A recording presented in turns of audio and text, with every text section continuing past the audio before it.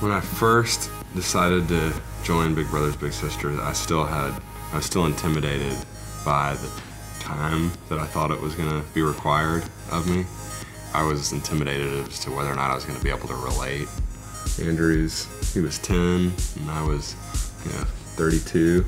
That's a pretty big age gap. I don't have kids, so I was like, God, what are we going to talk about?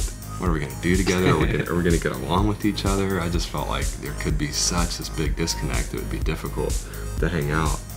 But it's amazing. Once we started hanging out, it just came really easy. We'll talk about anything. It always seems to be fun.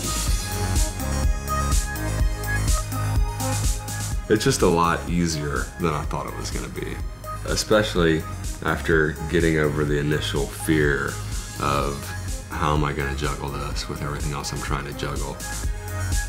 I think I enjoy it as much, if not more, than Andrew does. My name is Clayton Christopher, and I'm the big brother of Andrew San Miguel. My name is Andrew San Miguel, and I'm the little of Clayton Christopher.